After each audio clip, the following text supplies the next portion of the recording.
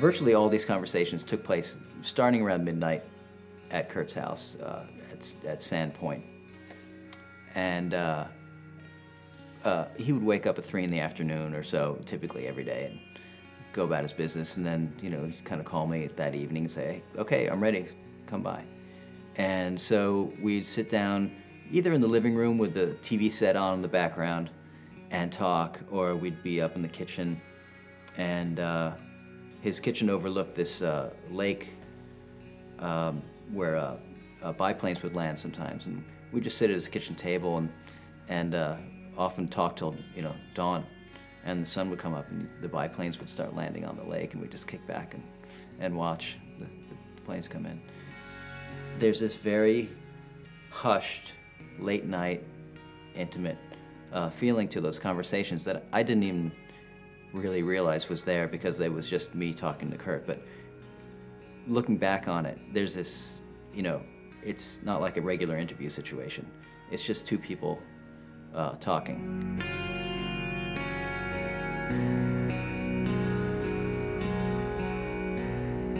I first met Kurt through doing a Rolling Stone cover story that came out in early 1993. And that was this pretty famous Rolling Stone cover where he's wearing a T-shirt that said "Corporate magazines still suck," and the subhead was "Inside the Heart and Mind of Kurt Cobain." And I met him when, in retrospect, he was detoxing from heroin after an Australian tour, and he was staying at a place in the Fairfax neighborhood of Los Angeles. A few years ago, working on my first film, I worked with Michael Azerrad, who had written a book about Nirvana called Come As You Are. And I knew he had written the book, but I didn't know that he had audio interviews that he had held on to with the principals, including Kurt Cobain. And when I heard about this, and I found out that Michael had wanted to do something with the audio tapes, I talked to him and said, you know, I have this idea of doing a movie that would basically just be the audio tapes. I hadn't listened to those tapes since I made them. And I couldn't bear to listen to those tapes since I made them, because Kurt and I got to be quite close after the book came out, and we did a lot of hanging out and getting to know each other. And listening to them again after all that time, they were recorded on a really good stereo microphone on pretty good tape, you know. And when I was making them, I knew that that he may not be long for this world. To me, it was important not just to have someone who was close to Kurt, but also someone who had a lot of respect for the material that we were dealing with, you know. With 25 hours of tape, you know, obviously there's a lot to choose from. But, I mean, oddly enough, there's also a lot to cut out right away. You know, when I was writing this book, I would take quotes off of these tapes, and often the quotes that read really well on paper were very different from the ones that were most powerful if you heard them.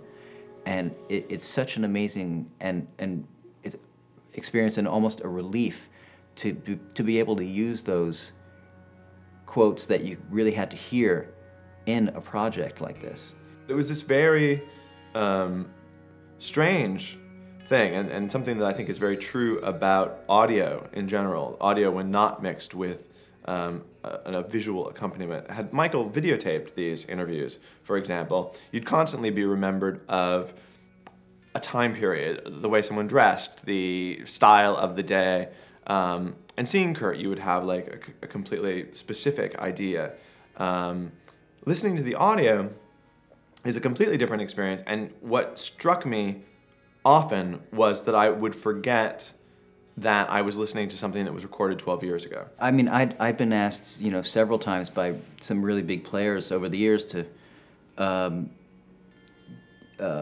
you know, to use my tapes in their project for some reason or another, and it never really felt quite right.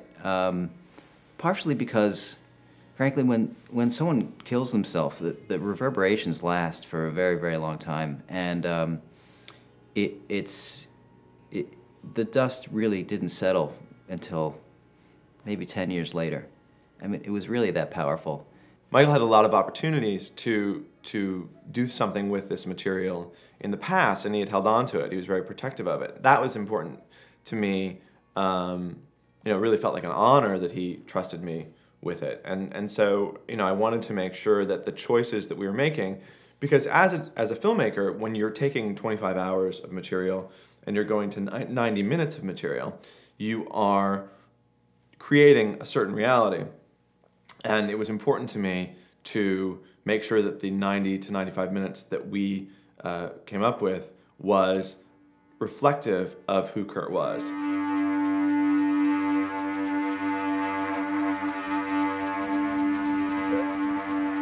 Well, these three towns, Aberdeen, Olympia, and Seattle, which are very close together, they're like an hour apart driving from one another, but couldn't be more different. They're different in their architecture, they're different in the color palette of the buildings and in the stuff that we've shot. They look completely different. But each of these communities says something about who Kurt was. This film had to be shot not only in Washington, but in the towns, cities that he grew up in, and the places that formed him. I think both AJ and I, coming from small towns and now living in Los Angeles, traveling to New York, you know, every place has its own personality, and you are greatly developed by, you know, where you lived. You know, I actually think it's fascinating that in this state, and in a very small corner of this state, there are these three places that are so completely different, and the people are completely different. We're doing different film stocks in each city, so that, you know, subconsciously maybe a little bit, you get a little bit of a different feeling from each one. I've known Wyatt for a long time and have always known that he had a great photographic sense. And on this project in particular, it was really important to have someone who was also a photographer and understood the photographic nature of what we were doing. After hearing how he wrote songs, which was to not really write them until the moment before he actually, well, he would have all the ideas and all the lyrics in his head, but when he was right about to go record the song is when he really put them together. So in a way, I just waited till we got here. One of the things that we've done is to do portraits of people in each of the communities that we've been in. And in a way, I think that's one of the most rewarding things that have happened very spontaneously. We've just said, like, okay, from this hour, we're gonna pull people and we're going to shoot these portraits of them just looking into the camera. I had Michael Azerrad write an introduction to one of my photo books back in the mid-90s. And so we started up a friendship since then. And Michael gave me the heads up that these people were possibly going to do a Kurt Cobain documentary using the interview tapes that Michael did for Come As You Are, and that they might want me to use my old photos or shoot new stuff, or you know. And so I guess the introduction to AJ was really through Michael.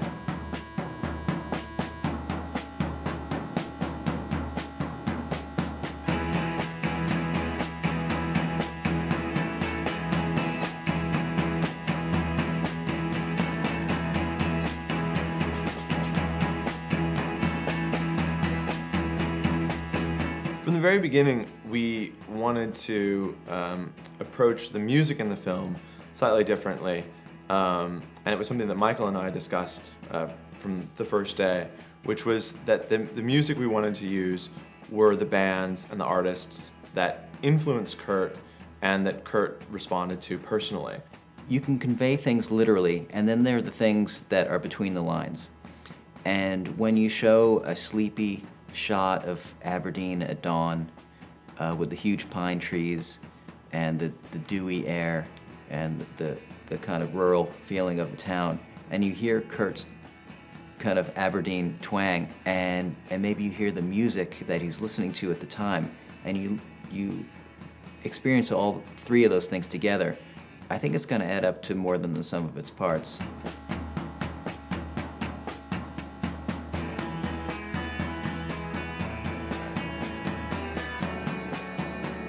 We ended up with an incredible partnership between two people who have never worked together before.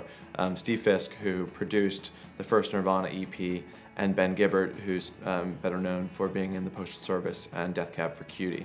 And the two of them together, I think, have created an amazing score. And they actually scored to the interviews, which had already been edited together. They did not score to picture, which is an uncommon thing. The idea that we would do the groundwork, that the text was first, that the whole thing was really based on the text, and that was going to, one way or the other, through editing and all the manipulations that go into a documentary, nothing is ever really the truth. You'd take 14 hours and cut it down to 13 and a half hours, and you're omitting things. You'd cut it down to 90, and while you may have authenticity, Lord knows what the truth is. The truth disappears on the cutting room floor because no one's got the patience to sit through 14 hours of interviews, you know. So I like the idea that what is getting distilled to is turning into this thing that was based on the idea of text first, music second, visuals last. Music in the film as well as the imagery and Kurt's interviews. It's nice to have so many very strong elements come together to create this one film.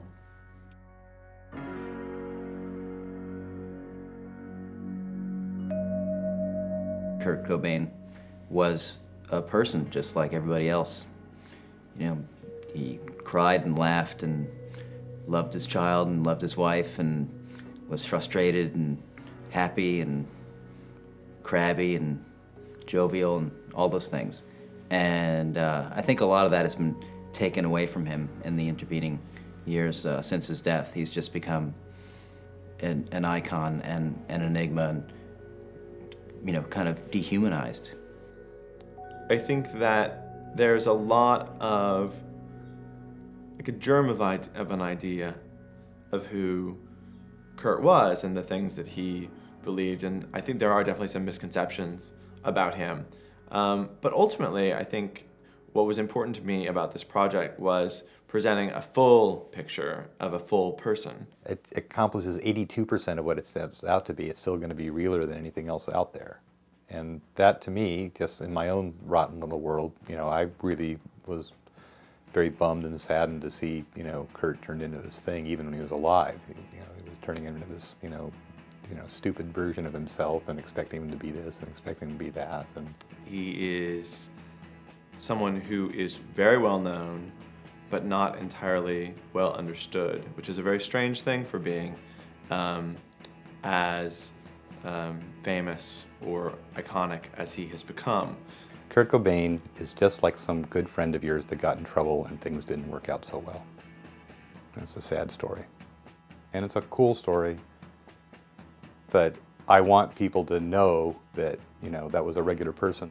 Kurt Cobain is a guy I knew really well and miss a lot. And I hope I do right by him with this movie.